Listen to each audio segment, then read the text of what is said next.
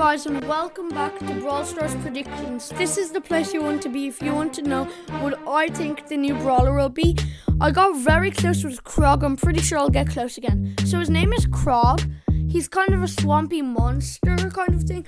I know it's not very good design, but I had to do it. So his attack is called Swampy Mess. CROG deals damage based on how good he hits his enemy.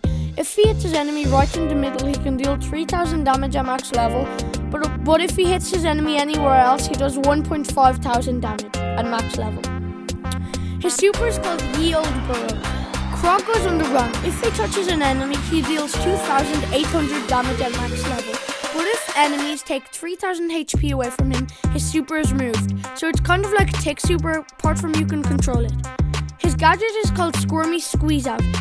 While using a super, CROG can activate this gadget to make him leap over obstacles and hop back underground, also increasing his super HP by 1,000 HP, so then it has 4,000 HP. His star power is called Squelchy Steps. Every time CROG moves 3 tiles, he drops a leaf, kind of like Colonel Ruff's thing, power up, that you and teammates can pick up to regain 1,500 HP, which is a very good. So every time you move 8 tiles, you drop a power up that heals you.